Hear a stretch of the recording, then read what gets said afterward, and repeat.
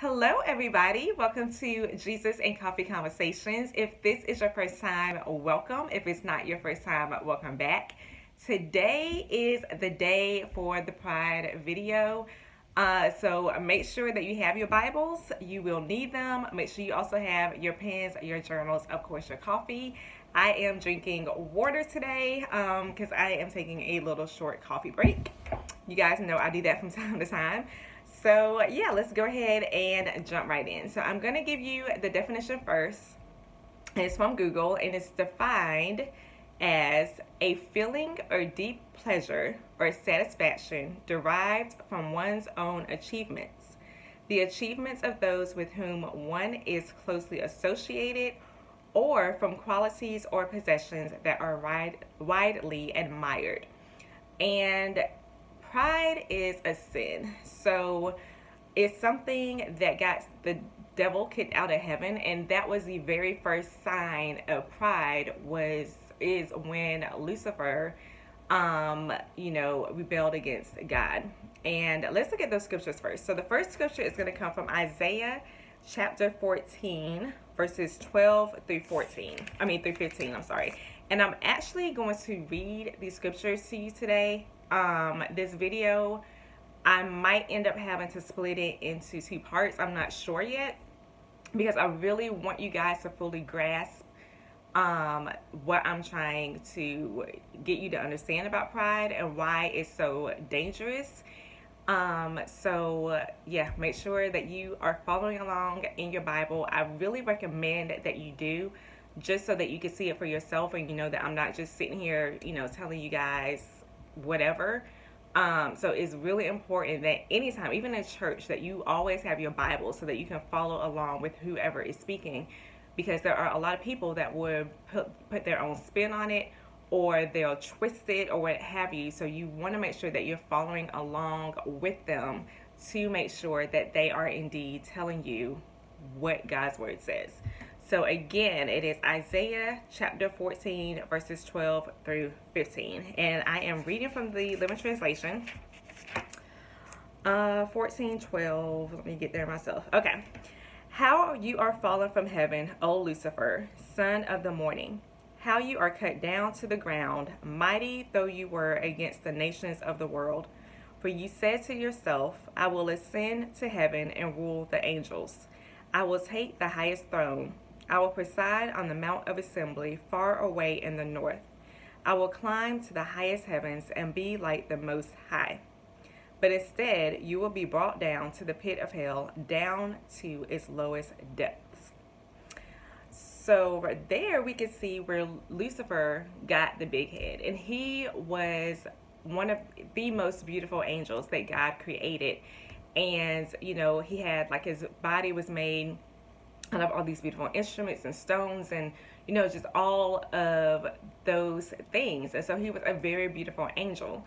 And I don't know what happened. I guess he must have, saw himself in the mirror one day and was, stricken by his own beauty, because he got the big head and thought that he should be God and that the angels should be worshiping him instead of the true God. And so, his heart filled with pride, it filled with jealousy, it filled with hatred and anger and just all of those things. And, God was like, no, you are not me. I am the only true God, and I'm about to prove it to you. So there was the big war in heaven, and that Michael and the other angels kicked the devil and the fallen angels out of heaven. And so that is what happened to the devil when he got the big head. And I have another scripture in Ezekiel chapter 28 verses 12 through 15. And again, it's Ezekiel chapter 28 verses 12 through 15. My pages are set together. Okay. 12 through 15. And it reads, Son of dust, weep for the king of Tyre. Tell him, the Lord God says, you were the perfection of wisdom and beauty. You were in Eden, the garden of God. Your clothing was bejeweled with every precious stone. Ruby, topaz, diamond, chrysolite, onyx, jasper, sapphire, carbuncle, and emerald, all in beautiful settings of finest gold. They were given to you on the day you were created. I appointed you to be the anointed guardian angel. You had access to the holy mountain of God. You walked among the stones of fire. You were perfect in all you did from the day you were created until that time when wrong was found in you. And here, God is talking to Ezekiel about the devil and how beautiful he was until that pride got in him and he wanted to be God. And so, pride is a dangerous thing. And there are a lot of people walking around here that are full of pride. And there were a lot of people in the Bible that were full of pride as well. And pride comes from the devil. It is a sin against God. And God does not want us to have any part of that. That is why he always tells us to be humble. So I'm going to go to Proverbs 16, verse 18. And Proverbs talks a lot about pride as well. And again, it's Proverbs 16, verse 18. And it reads, pride goes before destruction and haughtiness before a fall. So that's why if you see people that are like really prideful, you need to be wary of those people, because when they get so prideful and so built up, in who they are and all they've done and all of that, destruction, their downfall is not far behind that. And the devil is a perfect example. Like, he got full of pride and, all of that. He got kicked out of heaven not too long after that. So anytime that you see people, especially like in Hollywood, when you see people with money and power and all of that, and then all of a sudden they're on the news because they're being exposed for something, more than likely pride has something to do with that exposure. So God is not going to let you stay prideful for long, whether you're, a sinner, but definitely not if you claim to be a child of God. He is not going to let you remain prideful for long. So you might, be on your high horse for a little bit, but God is going to knock you off that horse, and everybody is going to see it. And then I'm going to read Proverbs 8, verse 13. Proverbs 8, verse 13. And it reads, if anyone respects and fears God, he will hate evil. For wisdom hates pride, arrogance, corruption, and deceit of every kind. So now I'm going to get into some people in the Bible who were full of pride. And I'm going to try to go in order so that I don't have you like flipping all through the Bible. So we will start with King Uzziah first. And King Uzziah is found in 2 Chronicles chapter 26. And I'm going to read the entire chapter. It's not that long. But like I said, I really want to read these scriptures so that you guys can, get it for yourself and really understand like how important being humble is. Like, because, people, they are crying out to God and want God to bless them and, all of that. And then when God does, they forget all about him. And then they're acting like they did everything on their own, that they got where they are on their own, that they have the things that they have because it's all the work that they did. And they forget about God. They take God out of the picture. And that is a huge problem. So that is why the Holy Spirit really put it on my heart to do a study about pride, because there are a lot of people in the body of Christ that are prideful and that are starting to leave God out of the picture. And it can lead a lot of people astray when, they aren't recognizing God for blessing them with all the things that they have. Because at the end of the day, it's about God. It's not about us. Yes, God is blessing, people. He doesn't mind blessing you with, money. He doesn't mind blessing you with houses and cars and health and, all the things that you want. But it's not for you to get the glory. It's for God to get the glory. It's for you to tell people that, look, God did this for me. He can do it for you. God does not want you struggling. God doesn't want you, dying from disease and all of this stuff. Like, God loves you and is merciful, and he blessed me. He can bless you too. That is really what it's supposed to be about, a testimony about God. But a lot of people make it about them. And so they get caught up and having the money and people, everybody knowing who they are and all of that. And that's why I always say it's not about me. Like, I do these videos and the things that I do because I really want to help people. It's not so that everybody, I honestly could care less about people knowing who I am. So I'm not doing it for fame. I'm not doing it for money. Like, I'm doing it because God told me to do it so that I can reach people to expand his kingdom. Like, so it is not about me at all. But anyway, getting back to King Uzziah. And again, it's 2 Chronicles chapter 26. So we're going to read about him and how pride destroyed his life. So 2 Chronicles chapter 26. The people of Judah now crowned 16-year-old Uzziah as their new king. So here we see that he was very young when he became king. After his father's death, he rebuilt the city of Eloth and restored it to Judah. In all, he reigned 52 years in Jerusalem. His mother's name, and these are Hebrew names, so if I mess it up, I'm sorry. His mother's name was Jecoliah from Jerusalem. He followed in the footsteps of his father Amaziah and was in general a good king in the Lord's sight.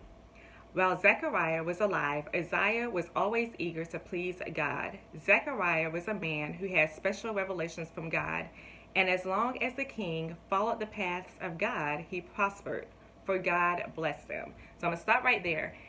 Anytime, that's also in Proverbs, if you commit your ways to God, then your steps will be established. So anytime that you commit what you are doing to God, meaning you give it back to him and you say, okay, God, yes, I want to, own my own real estate company. So I'm going to give you my real estate company. You do what you want to do with it. So when you give it to God and you keep God first in your life, God is going to prosper you and bless you and see that what you're doing is successful, as long as you obey him and stay in right standing with him. Verse 6, he declared war, and this is King Uzziah, he declared war on the Philistines and captured the city of Gath and broke down its walls, also those of Jabneh and Ashdod. Then he built new cities in the Ashdod area and in other parts of the Philistine country. God helped him not only with his wars against the Philistines, but also in his battles with the Arabs of Gerbal and in his wars with the Mennonites. The Ammonites paid annual tribute to him, and his fame spread even to Egypt, for he was very powerful. He built fortified towers in Jerusalem at the corner gate and the valley gate and at the turning of the wall. He also constructed forts in the Negev and made many water reservoirs, for he had great herds of cattle out in the valleys and on the plains. He was a man who loved the soil and had many farms and vineyards, both on the hillsides and in the fertile valleys. He organized his army into regimes to which men were drafted under quotas set by Jeiel, the secretary of the army, and his assistant Messiah. The commander-in-chief was General Hananiah. 2,600 brave clan leaders commanded these regiments. The army consisted of 307,500 men, all elite troops. Uzziah issued to them shields, spears, helmets, coats of mail, bows, and slingstones. And he produced engines of war manufactured in Jerusalem, invented by brilliant men to shoot arrows and huge stones from the towers and battlements. So he became very famous, for the Lord helped him wonderfully until he was very powerful. So everything that King Uzziah had and did was because God was with him and was blessing him because he was in right standing with God, until he became very powerful. Verse 16, but at that point, so after he had all this stuff and his fame was spread across the land and he became very powerful, then he became proud and corrupt. So there we see that the moment that he got powerful and had all this stuff, he then turned away from God because he became proud, and then that proud led to corruption. He sinned against the Lord his God by entering the forbidden sanctuary of the temple and personally burning incense upon the altar. So we know that in God's kingdom, there is an order to everything. So nobody is supposed to go in the temple and light incense or do anything like that except for the priests. But King Uzziah got the big head and was like, I am king, I am powerful, I can do whatever it is that I want to do, so I'm going to go in the sanctuary and I'm going to burn this incense because I can. And that is a sin, or was a sin, against God, because he was out of line, he was out of order. Verse 18. Azariah the high priest went in after him with 80 other priests, all brave men, and demanded that he get out. It is not for you, Uzziah, to burn incense, they declared. That is the work of the priests alone, the sons of Aaron, who are consecrated to this work. Get out, for you have trespassed, and the Lord is not going to honor you for this. Verse 19. Uzziah was furious, so he had the audacity to get mad at them because they were telling him that you might be king, but you were not ordained by God to be up in here to do what you're trying to do. Verse 19. Uzziah was furious and refused to set down the incense burner he was holding. But look, suddenly leprosy appeared on his forehead. When Azariah and the others saw it, they rushed him out. In fact, he himself was as anxious to get out as they were to get him out, because the Lord has struck him. So because he sinned against God and he got prideful and arrogant and upset that they were telling him he wasn't supposed to be in there, God struck him with leprosy. And back in those days, if you had leprosy, you were pretty much shunned from other people. You could not be around people. You were considered unclean. Verse 21. So King Uzziah was a leper until the day of his death, and lived in isolation, cut off from his people and from the temple. So not only did he get kicked out of the temple, he got kicked out of his kingdom. Like, he was in total isolation, and that is how he died. So he went from, being king and very powerful and having all of this stuff to having pretty much nothing and no one because of his pride. Verse 21. I'm going to pick up after that he was cut off from the temple. His son Jotham became vice regent, hope I said that right, in charge of the king's affairs and of the judging of the people of the land. The other details of Uzziah's reign from first to last are recorded by the prophet Isaiah, son of Amoz. When Uzziah died, he was buried in the royal cemetery, even though he was a leper, and his son Jotham became the new king. So there you can see that pride can make you lose every single thing that you have. His health got struck because he got struck with leprosy, and then he lost all that he had because of pride. So now we are going to look at someone else who was prideful, and there are different types of pride. So you have people that are, prideful as in thinking that they are all of that. You got the pride of power. People that are in positions of power get prideful. You have pride of religion, where people can be overly religious and think that, they're doing everything right and, all of that. And I will get into that. But we're going to look at Haman, who was somebody else that was prideful. And it is going to be in Esther chapter 5. I'm sorry, I got my dog. Esther chapter 5. And it's going to be verse 11. Okay, so actually I'm going to start. Okay, I might have to back up here. I'm not going to read all of Esther, but I will kind of recap it a little bit. So Haman in the book of Esther was like the king's right-hand man, and he was, I think when he got appointed to be like the king's right-hand man, it was where he could go into the city and people would have to bow down to him and sing praises to him. And Mordecai, who was Jewish, would not do it because he served the true God and was like, I'm not bowing to you because you're not God. I'm not praising you because you're not God. So that made Haman very angry. And so he went to the king and had a law passed, because he lied and was like, there's people, in your kingdom that are refusing to obey you and your laws and all that stuff, here's this law, let's sign it. You sign it, put your ring sign on it to say that, they have to be put to death and all that stuff. So the king was like, okay. So the law got passed that the people that Haman was referring to would have to be killed. And Haman wanted to kill all the Jews because of Mordecai, who refused to bow down to him. So that is where I'm going to pick up. Esther chapter 5 verse, I'm going to start at 9. And this was after Esther, like Mordecai went to Esther and told her what was going on. And he had told her, don't tell anybody, not even the king, that you're Jewish.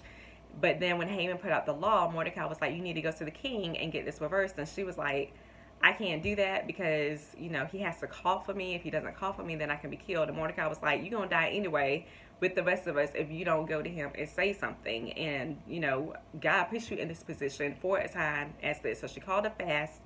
And then after the fast, she went to the king. The king found favor with her. So he held out the scepter to her and was like, what is your request? Like, anything you want, you can have it. So she said, okay, I want to have this banquet for you and Haman. And so that is where it's picking up for chapter 5, is that she had requested that Haman and the king join her for supper. So chapter 5 verse 9, what a happy man was Haman as he left the banquet. But when he saw Mordecai there at the gate, not standing up or trembling before him, he was furious. Verse 10, however, he restrained himself, went on home, and gathered together his friends and Zeresh his wife, and boasted to them about his wealth, his many children, and promotions the king had given him, and how he had become the greatest man in the kingdom next to the king himself. So, and I'll just go ahead and finish this out. So Haman, you read that he was boasting to his wife and his friends and saying, I got all this money, I got all these kids, I got all this power, yada, yada, yada, look at how great I am. And so there is where his pride came in. And I'm going to tell you how amazing God is. And I did a video about this, about how God will get back at your enemies. And I will link it so you can go and watch it. So Haman had like the gallows built. He was going to hang Mordecai and all the Jews on it because he was full of hatred towards them because Mordecai would not bow down to him.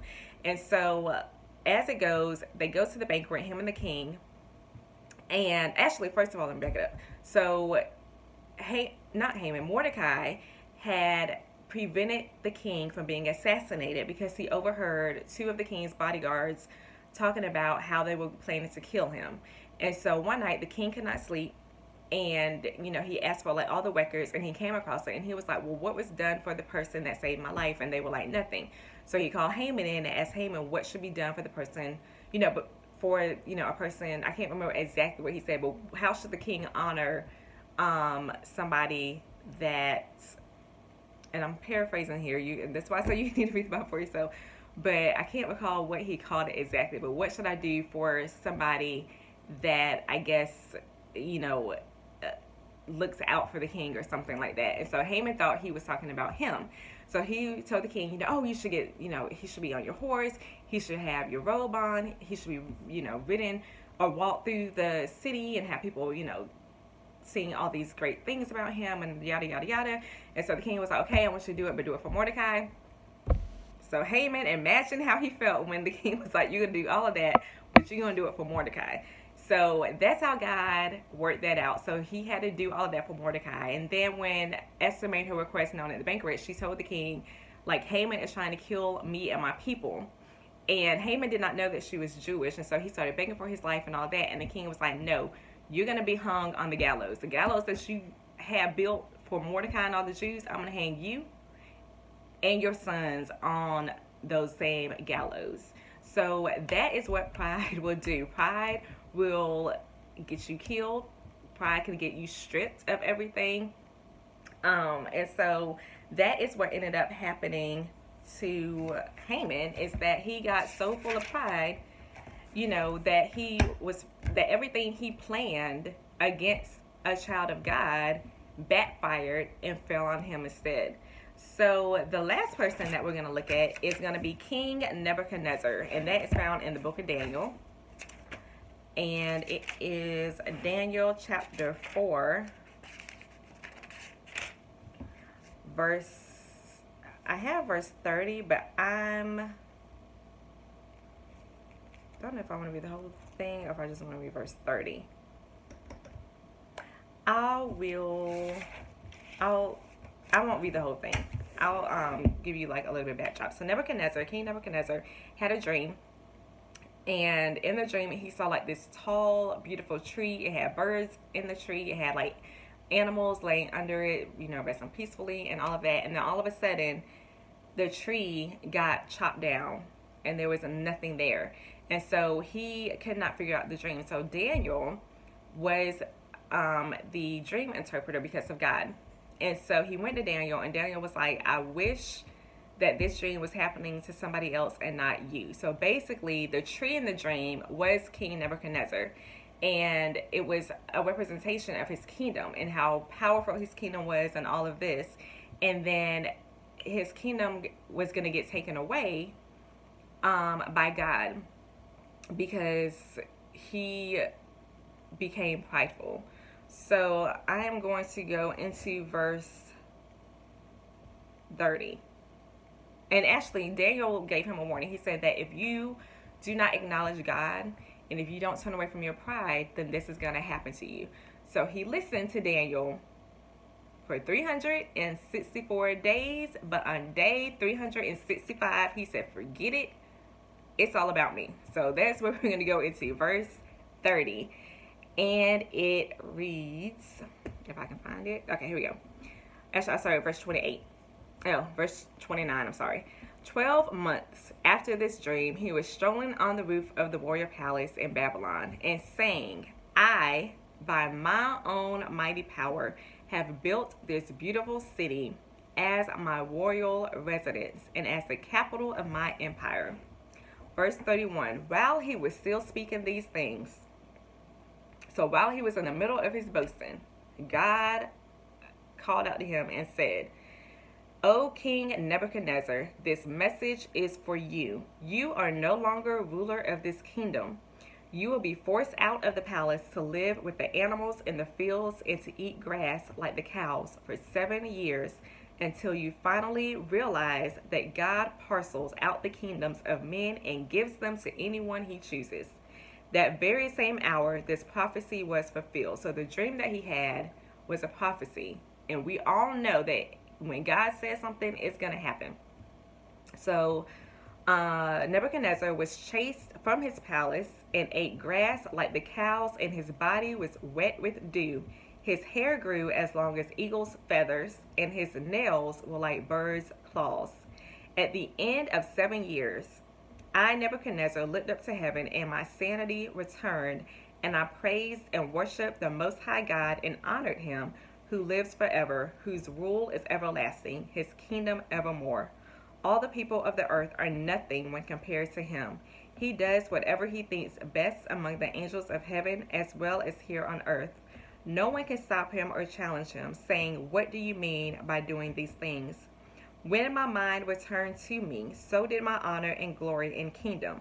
My counselors and officers came back to me, and I was reestablished as head of my kingdom, and even greater honor than before.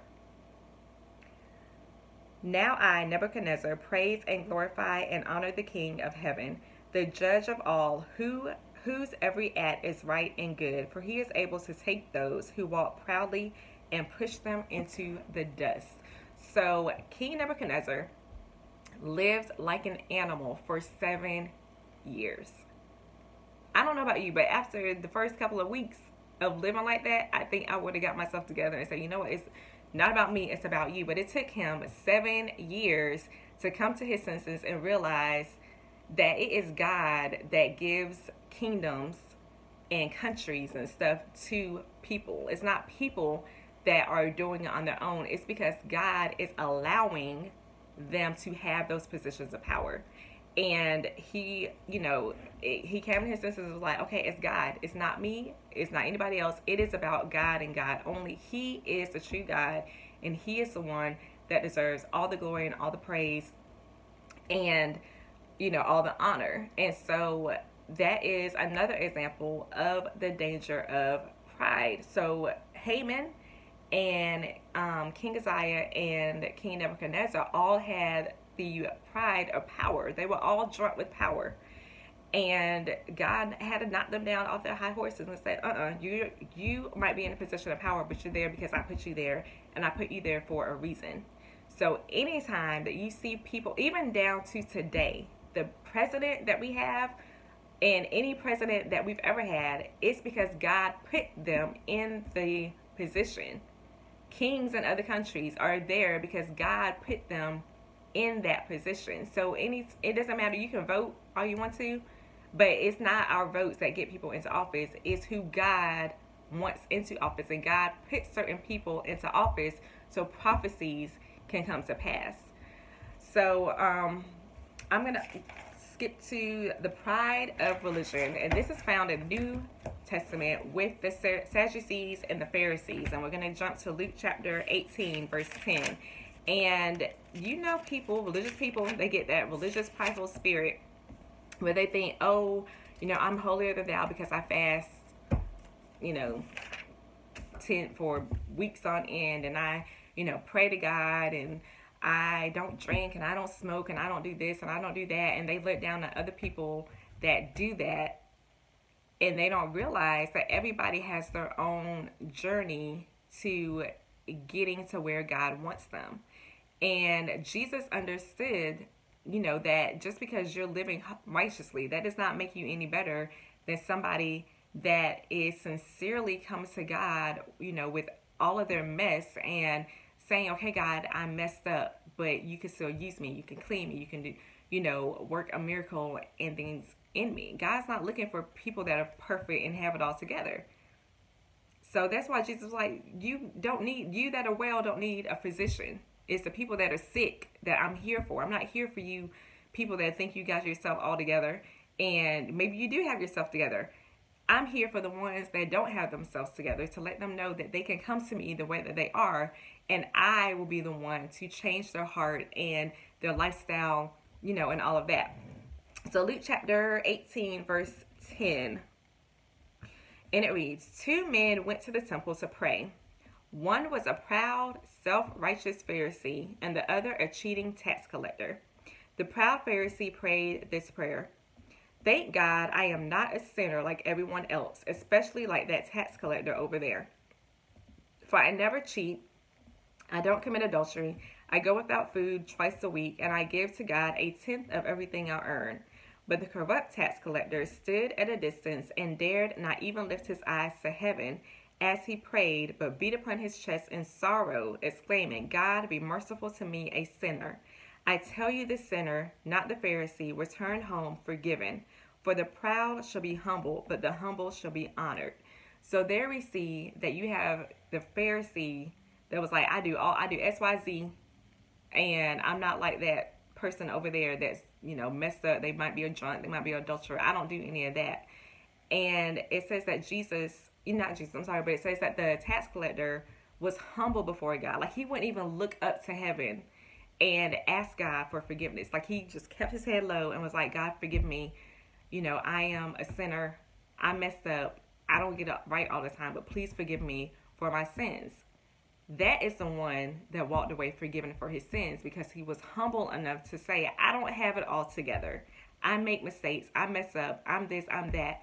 But you're merciful and you will forgive me because I'm not perfect. Whereas the other person that's sitting there saying, I got myself together, basically, I don't need your forgiveness because I'm perfect. That is pride. And that is why a lot of people don't go to church now, because they feel judged by the people that are in the church. Because the people in the church, and I've been to plenty of churches where they look down on you because you don't dress a certain way, you don't talk a certain way, you don't look a certain way, you don't act like this, and all of that. And God is not looking for actors. He's looking for people that are truly after him. And it does not matter where you come. I don't care if right now, if just 5 minutes before watching this video, you were having sex with somebody you're not married to. It does not matter. God loves you, and he will take you and accept you the way that you are in your sin and all, as long as you are sincere and you really want to change and really want to live for him. He can work with that. And that's why he says, come to me the way that you are. You don't have to be perfect for me to come in and clean you up.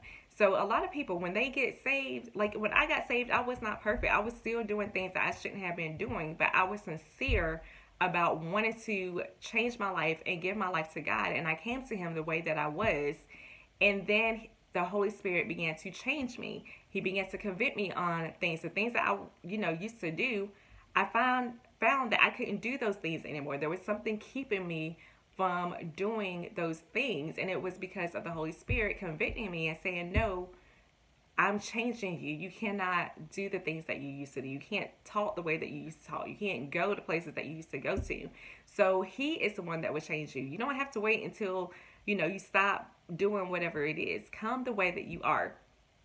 And if you're watching this and you're one of those religious people, you need to stop being religious. Just because you pray all these elaborate prayers and you fast and you don't do certain things, at the end of the day, you're still a sinner just like everybody else. Everybody sins every single day. That is why we constantly have to ask for forgiveness, because we're human and we live in a sinful world. We're not going to get it right all the time. And if you have that religious, prideful spirit, God is not going to hear from you. He's not going to work with you with that, because you are prideful, and he has no part with pride. As you have seen, if you have a prideful spirit, you're going to fall. Like, God is not going to be a part of that. He wants you to be humble and stop looking down on other people just because they don't talk like you or look like you or what have you. Love them and have compassion on them and see them the way that God sees them. And there's different types of pride, like I said, and it's not the kind of pride, because I know that, that there might be some goals or something that you have achieved, and so you might say, I'm very proud of myself for losing this weight. I'm very proud of myself for, going after this promotion or going after that or doing that. And you might have family or friends that say, I'm very proud of you for doing, X, Y, Z. That is okay. That kind of saying that I'm proud of myself for doing something is okay. But it's the pride where you think that it's all because of you, or you think that you're better than somebody else, or you forget about God and you take him out the picture and you say, yeah, it's all about me. Yeah, I did do that. That was all me. That is where it becomes a sin. But you saying that I'm proud of myself, like me, I'm very proud of myself for writing the book that I wrote. But I understand that I wrote the book that I wrote because of God.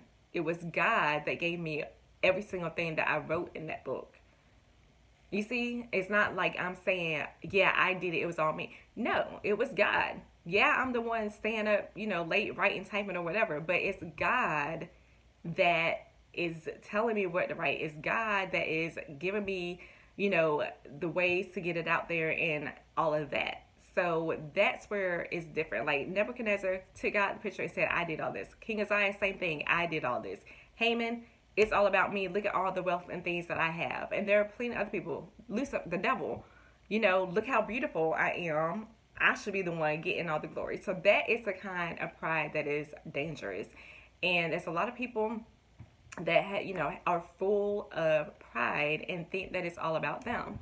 And it is not. So if you're watching this and you are full of pride, I am telling you now that you need to repent of that pride and recognize that it is not you, it is God. God is the one that has given you everything you have.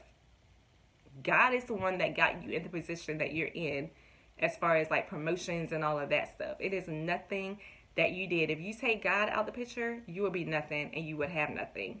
So make sure that you check that prideful spirit. The devil will love for you to get full of pride, and he'll start talking in your ear. I believe that's what happened with Nebuchadnezzar, Haman, and all of them. The devil starts talking to them. Look at this. Look at what you did. Look at all the kingdoms and stuff that you have. Look at the army that you have. You did all of that. You're the one that, went out and did this. It wasn't God, it was you. You did. Like, the devil was hot to you. And then before you realize that, you are the puffing your chest up, say, oh yeah, I did do all of that, didn't I? It was me. And that is what the devil wants. He wants you to get full of pride, because it separates you from God, and it will lead to your destruction. And he wants nothing more, the devil wants nothing more than to destroy you and take away everything that you have. So if you are not careful, you will end up like the people in this Bible. Like, God is not gonna lie about his word. If he said that, pride comes before destruction, or destruction before a fall, or pride, or whatever, then it's gonna happen. So you really have to be mindful of that. Like, never forget that it was God that got you where you are and that blessed you with all that you have. So I hope that you guys got something out of this video. I know it was long, but like I said, I really wanted you guys to grasp and fully understand how dangerous pride is. So yes, if you did not read along with me in your Bible when I was reading it, make sure that you go back and read it all for yourself. And I'll make sure that I put it in the description box so that you guys can find all of those scriptures.